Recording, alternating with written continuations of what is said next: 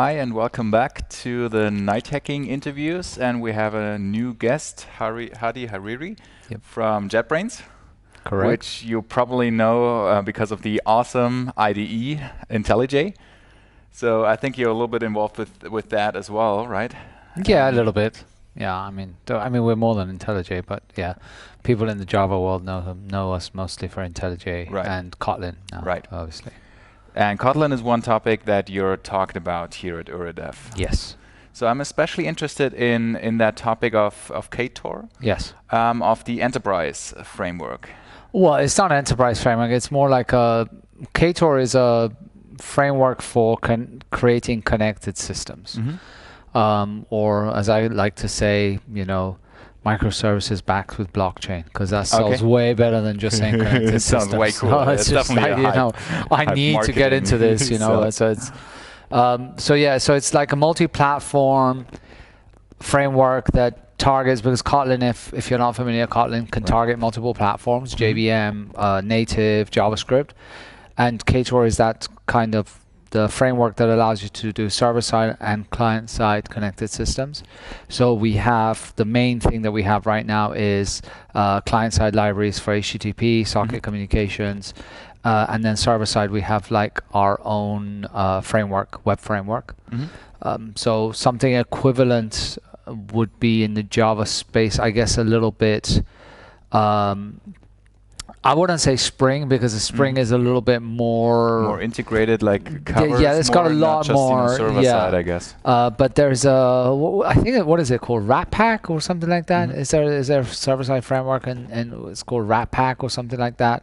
But if you're familiar with other technologies such as Sinatra from Ruby, so Ktor was kind of inspired by two frameworks. One of them was called Wasabi, which is something I wrote, which in turn was inspired by Express.js, which in turn was inspired by Sinatra, which, and we could stop there. Sure.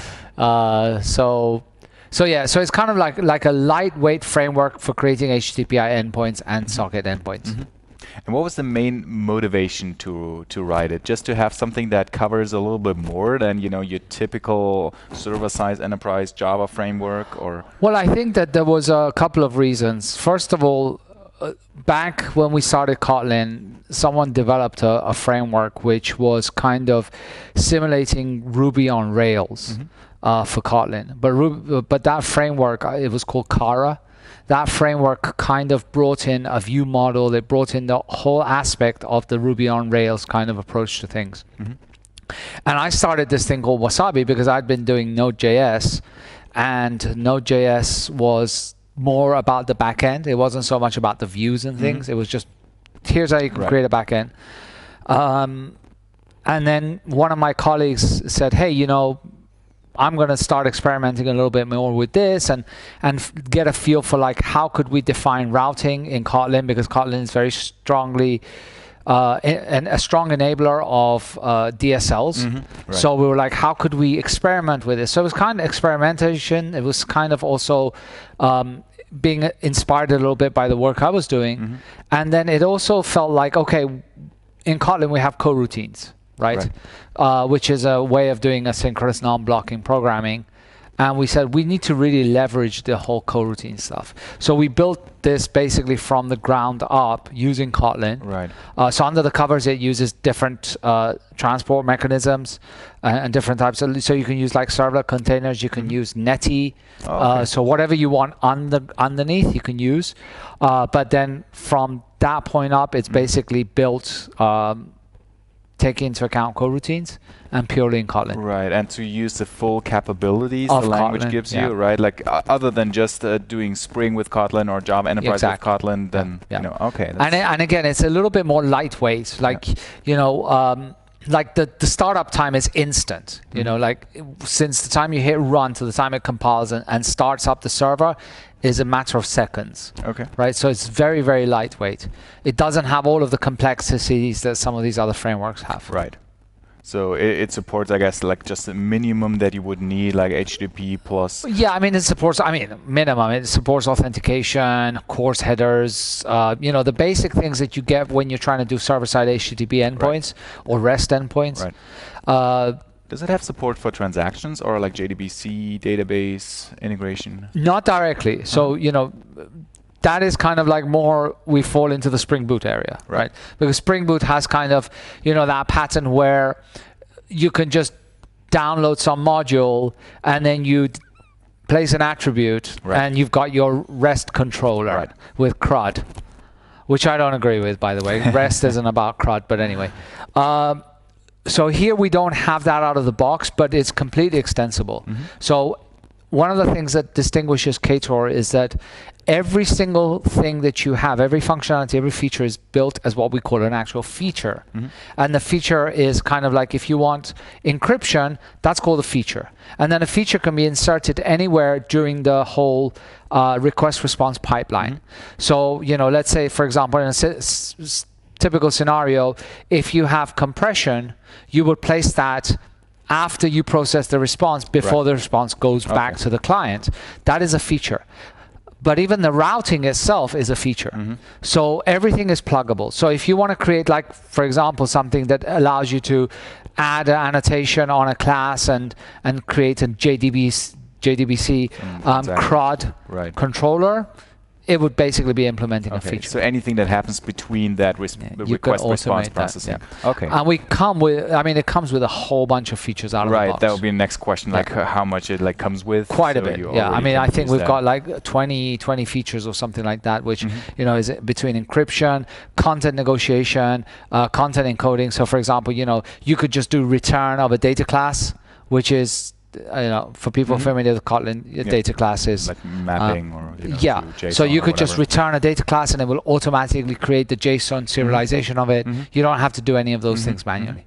So the idea is to cover then ultimately, you know, the whole or most of the demands that an enterprise or server-side application would need, or is it mostly done for, you know, just the integration within request response, and then, you know, inside the business logic you would use something else? I think it can cover all scenarios. I mean, it depends on what you define as enterprise. But, you know, we have not only at JetBrains, I mean, we're using Ktor extensively, including for a new product, which we haven't announced yet, which obviously has server-side HTTP. But, you know, people are using Ktor for any type of application, from your simple, you know, homemade, homegrown, Hello World runs on Kubernetes line of business to something extremely complex. Sounds very cool. So one more question: what is the name? Where does the name come from? Oh, I actually don't know where the name. I think we were talking about, because Ilya Ryzhenkov, one of the main guys that started working on this. I mean, I guess it was like Kotlin, construction or something like that. It was like a combination. It sounded kind of like constructed. Yeah, constructor and something like that. It was kind of like constructing things together kind of thing. Okay, cool. I like that. Just to build something up, I guess. All right. Very nice. So what is your main role for, I mean, not only that project, but in general at JetBrains? I think you're developer relations, head of developer relations? The head of developer advocacy. Okay. Yeah. So, you know, amongst apart from doing developer advocacy myself, I also, quote unquote, manage a team of developer advocates across a multitude of products, and then I also do a bunch of other things. Like we've recently released a new plugin for IntelliJ IDEA, which is called Package Search. And Package Search is, I don't know, like you're a Java person, right? So normally when you're like, okay, I want to use an HTTP library. Right. What is the procedure? Let me go to Google. Google might take me to Stack Overflow. What's the latest one? Let me look at it on GitHub, find it, then go to Maven, then copy and paste. Right. That's always what I do. Search.maven.org, right? Yes. To just see what is the latest version and get the dependency. So what Package Search does is that from inside IntelliJ IDEA, you can type like HTTP, and then it will show you like all of the packages available. It will show you, you know, the GitHub source code, the number of stars, the number of forks, the number of questions on Stack Overflow. So it provides you all of this information that then you can sort on and you can look at, and then you can just click on it and it will install it for you as well. Wow. So that's something that we've been working on. I'm managing that team as well. Okay, this sounds very interesting. So from a user experience, how does that work? I mean, if I type HTTP, then I get, millions or thousands of so we have different. Right now, it's basically a simple search, but we're adding query support as well. So you can say, for example, give me HTTP that includes X, Y, and Z, okay. And also that also serves us for Kotlin multi-platform, because Kotlin, as it's multi-platform, what we also provide is, like, for example, if you search for a library, it will have tags and saying, yeah, this is a multi-platform library and it targets these different platforms. So yeah, so it consists of, we call it package search right now.